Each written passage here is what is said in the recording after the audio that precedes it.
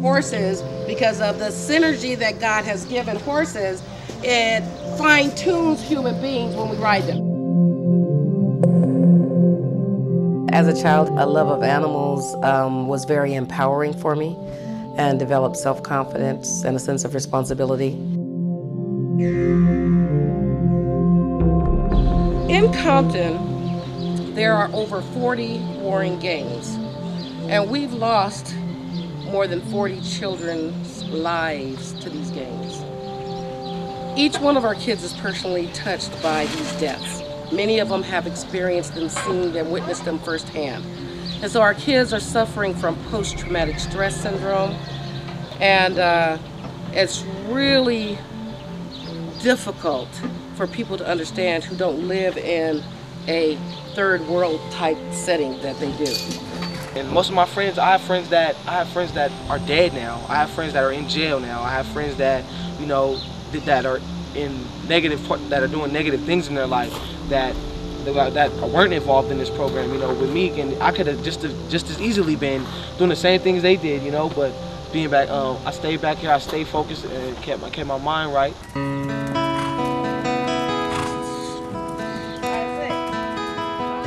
But as a real estate broker, I came across this little known area of Compton, an equestrian oasis. And when we got here, my kids actually became Pied Pipers.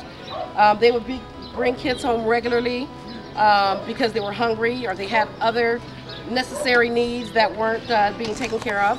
And we also realized that these kids had nothing to do and no one to give them guidance. Well, I said that if you want to come and ride, you've got to be in school. If you're not in school, we'll get you in school and provide tutoring if you need it. So, the kids said, okay. And we were like, was it that easy? And it was. So what we found as time went by, as the kids got older, we found out how tenacious gangs are and how aggressive gangs are, because most kids who are socioeconomically disadvantaged never leave their confines. They never venture out past a mile where they live. And so one of our big things was to take them out of our community and experience the world as we know it. I mean, there's a whole world out there that most kids aren't even aware of.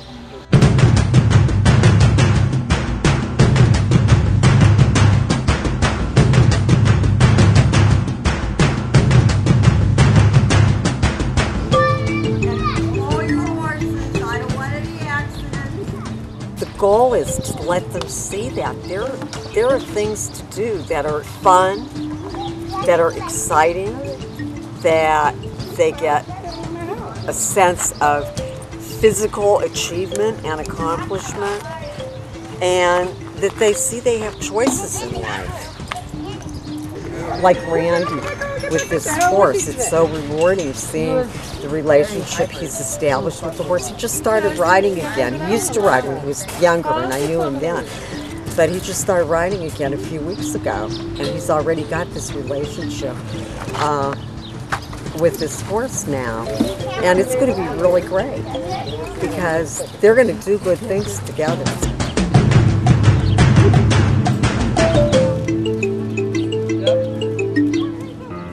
There's a lot of things that people don't understand about horses and what we're organizing, but we're trying to mold the entire child. He's doing pretty good for a little baby.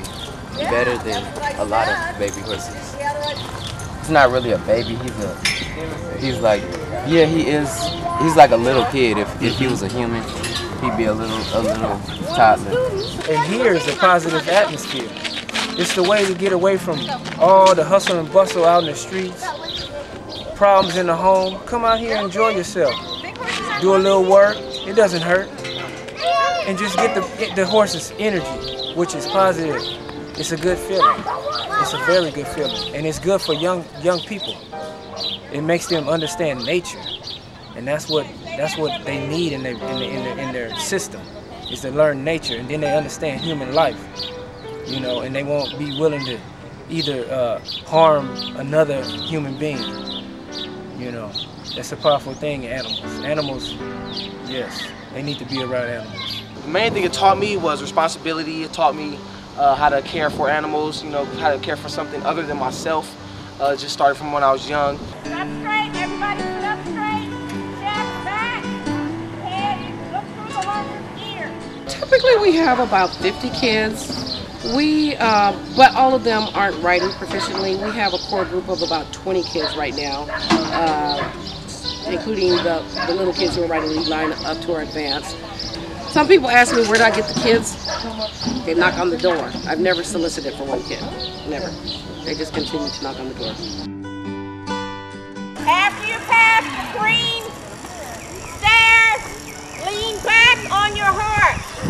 A lot of people are really surprised that the kids have, along with the athleticism, they're really interested in riding, and they do pretty good. What are you going to need to groom the horse?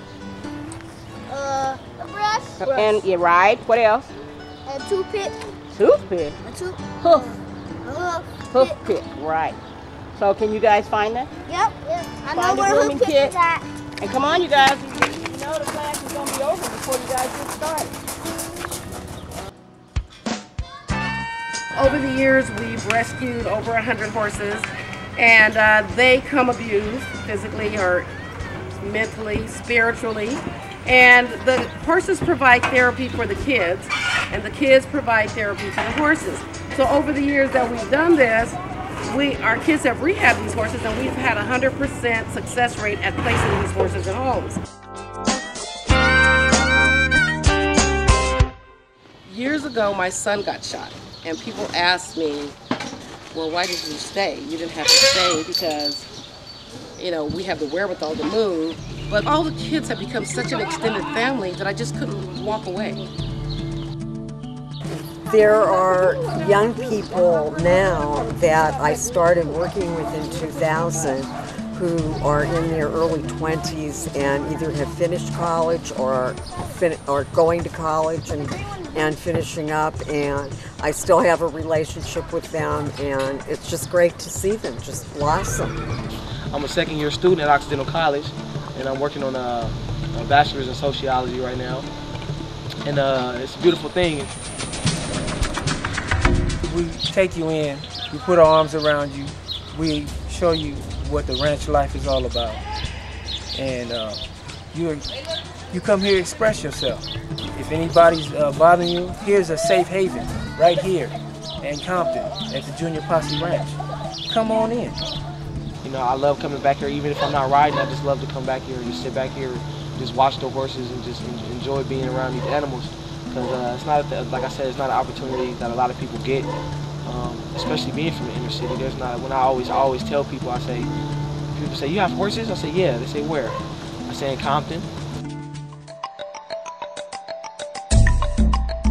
Our goal for this year is to establish the first inner city high school equestrian team. What this will allow us to do is our kids will accumulate points competing in high school against other high schools, which will make them eligible to apply for equestrian scholarships. We see dramatic changes in the kids after they've been in our program for a while. One of the things that I found out quite accidentally is that when the kids would come to us, and we deal primarily with young men, they would typically come to us loud and aggressive, and that doesn't work with horses. So they learn the power in being quiet and being still, and this transfers into how they deal with human beings. One thing that we can brag about is that the kids who stay with us for 4 years or longer, we have a 90% graduation from high school. And when you see young people who say to you, oh, Miss Maisha, why you keep bugging me about coming over here? And they keep coming. And then when they get into adulthood, they say, hey, Miss Maisha, I'm working and I have a family. Thank you.